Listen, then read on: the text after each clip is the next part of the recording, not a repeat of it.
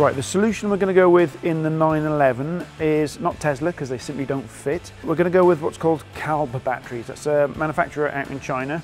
I quite like them because apart from the fact they're new, not second-hand, the form factor is really practical. You can see them on the desk here now. We've got 4 here.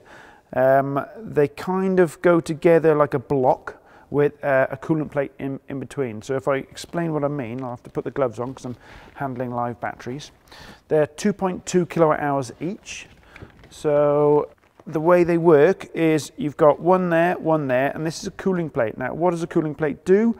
Well, that essentially takes the heat out of the battery to the center, and there's coolant in there. So this is actually hollow, if you like. So there's coolant coming in there, going through a number of different ways, and then coming out here. And what that does, that takes any heat out of the battery and then out to a radiator and pump system.